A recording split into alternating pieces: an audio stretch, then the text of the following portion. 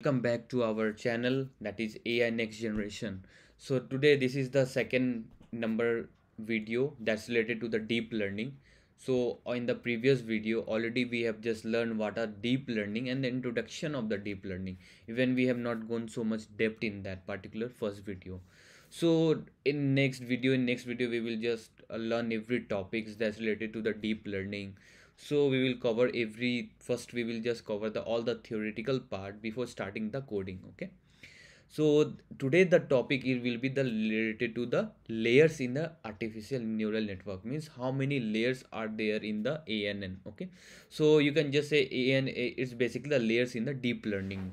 So whenever you are just starting to write the coding part, so in that particular coding you have to define the input layer, the hidden layer and the output layer. So in this video I will just go through every layers, that is input layer, what the working of the input layer and what you will fit to the input layer.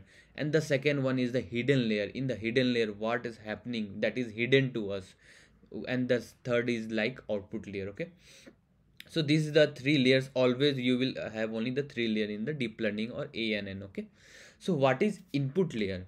So you already know that it's depend upon input layer, basically how many neurons you want to put in the input layer. Okay, so whenever you have, suppose you are you have if you have any data set that's related to, you have 15 features or 16 features. Okay, then 16 total number of neuron will be there in the input layer. Okay, so and whenever you are talking about the images and videos, in that particular, if your dimension of your image is like 50 cross 50, that's it, suppose 50 cross 50, and the color and the image is colorful image, then it will have three channel.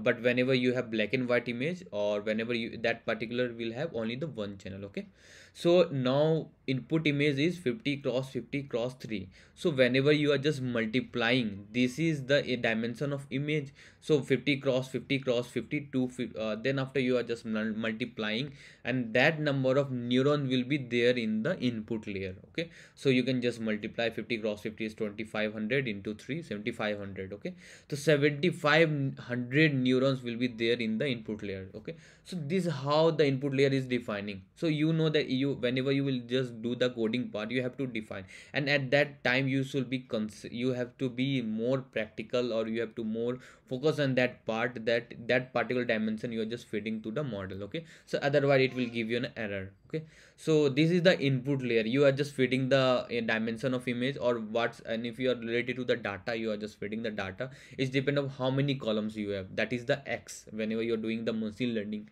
you're defining the X train and Y train. So basically X train will be basically the input, how many number of neurons will depend upon how many columns you have or how many features you have. Okay, so this is what input layer. So now, and then after I will explain you about the output layer, then after we will move to the hidden layer. So output layer is basically what you, it's depend upon how many, it will also consist of the neurons. Okay, so neurons, you already know that neurons is already, if you study the biology part, that neurons basically just passes the signal, which particular neurons will active or not active, that's depend upon human brains. Okay, that already we have talked in the previous video. Okay, so in this particular in output layer, it depends upon how many number of class we have. Okay, suppose if you want to classify between a cat and dog, then you will have two neuron. Okay, so one neuron will be for the cat, another neuron will be for the dog. Then among the two neuron, which one will be fire, then what will be the output? If the particular image you are just feeding, that is of images, so that particular in output layer only the images neuron will be fire, that is cat neuron will be fire. And if you are feeding the dog image, then particular dog image, dog particular neuron will be fire. Okay, so we will go through in the again in the coding part, don't worry about now. So you know about the hidden layer, in you know about the input layer. Okay, so you know about the input layer means number of features is belongs to, or whenever you are dealing with the images, then number of dimension you have to feed in the input layer. And the second one is the output layer, is depend upon number of neurons you are feeding. Okay, So this is what input layer, output layer, you are controlling that one. And hidden layer you are not controlling, it's hidden from us. You are just specifying the number of neurons you want to give, or number of hidden layer you want to use.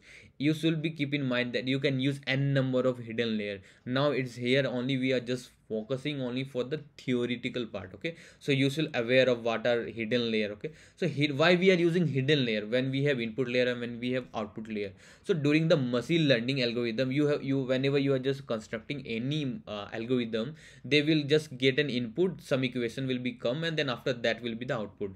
But this is not case in the deep learning. You want to make your model too much complex, that you want to make model too much generalized model. Okay, too much complex model means, whenever you are making too much complex model means, you are just, whenever you are feeding the data set, you are saying the data set to learn each and every part.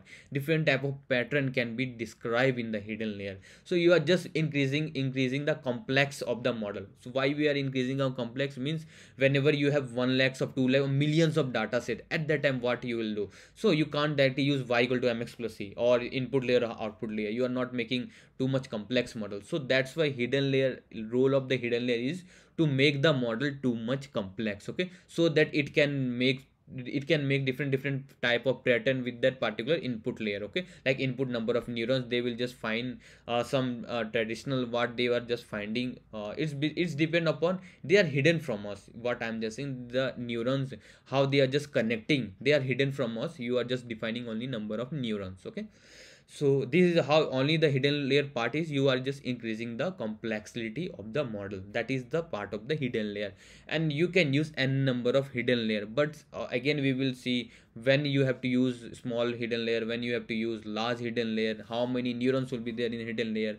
Every question you will just whenever you will be in this series, you will get this answer. So whenever you will do the coding part, just here you just understand what the meaning of input layer, hidden layer and output layer. Because whenever you will do the practical part, so in that, even there are 50 layer of hidden layers. Even they have some resonate, they have used 150 layer of the hidden layer. So you can imagine that type of big model you are just doing. Okay, so at that time you will have 100 millions of images. They all are just practicing that. Google or Facebook, they are just developing, means they are just training their model. Okay, the training their data in this particular model.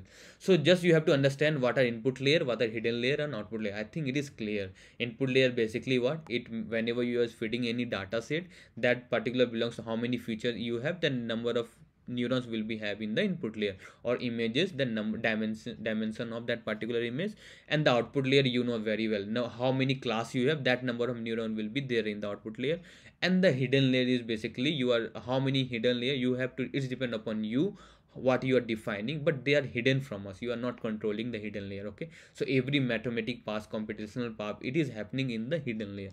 So this was the overall theory of the input layer, hidden layer and output layer. Okay, so again I will just give you the one few things, that whenever this is how what I have just explained you in the theory. I will just share this slide also very soon. If even I have just uploaded this thing in the website, I will just give the link here in description file. So what it's on input layer, it written each and everything what I have just explained you, what how many input layers will be, how many neurons will be there in the input layer. Okay, so how many, which one is there. And I think you are much clear with the input layer, and you are much clear with the hidden layer also. You are and the thing is that second thing is the activation function, that I don't want to discuss now. So just you have this video is only part of to understand what are input layer, what are hidden layer and what are output layer. That's it. We will go on slowly and you should understand each and everything very clearly. Okay, so if you have any doubt, you can just mention in the comment. I will get back to you soon. Okay, so just you understand these three concept, then after we will move to the activation function. One video separate will be the whole about the activation function, and how many type of, what the function of activation function is used, and where we are using the activation function. Okay, and what computational power it is there in the hidden layer. In hidden layer, what we are just doing, we are just, and again I will explain you the things, that what are these line. These line are the synapses we it call in the deep learning. Basically it holds the weights. Okay, so this is also major concept we will discuss in the activation function, but I will give you in a brief. So every neuron is connected to the every particular hidden layer. Okay, so this particular yellow is connected to this every four, this particular second yellow or second number of neurons in the input layer is connected to this all four, and then similarly is all four. So every what they contains, they every line contains the weights. Weight basically means how many, means you can just say which particular feature is the most important feature. Okay, so whenever you are just predicting the price of an house, suppose you have only on the basic of three neuron, so which one will be the most criteria is depend upon the area. Okay, so area means the larger the area, the more the price will be. That you can just consider this is the area neurons. Okay, this neurons holds the area, this neurons holds the number of bedrooms, and this area holds the what situation, whether that particular house, it is in the urban area or the rural area. Okay, so on the basic of this theory neuron, which one will be the most important, they will just get back during the training time. They will learn during the training time, during the back propagation they will update the weight. So there are many topics, so you will don't be confused now. I'm just giving you the overview. You will learn so many things in this and coming video. Okay, so the main focus was today to understand in this video what input layer, what are input layer, what are hidden layer, and what are output layer. That's it. If you understand this one, so in the next video we will just soon we will how hidden layer, how computational power or the computation is happening in the hidden layer, how we are just multiplying. Okay, how we are just adding the bias, and this all term we will explain in the next video, even in the activation function. Okay, so this is that is for this video. I hope you understand about input layer, output layer, and the hidden layer. Okay, yeah, that's all for this video. Even yeah, in next video we will get back to you soon, but I have said that we will go to that particular topic. Okay, yeah, that's all for this video. Thank you.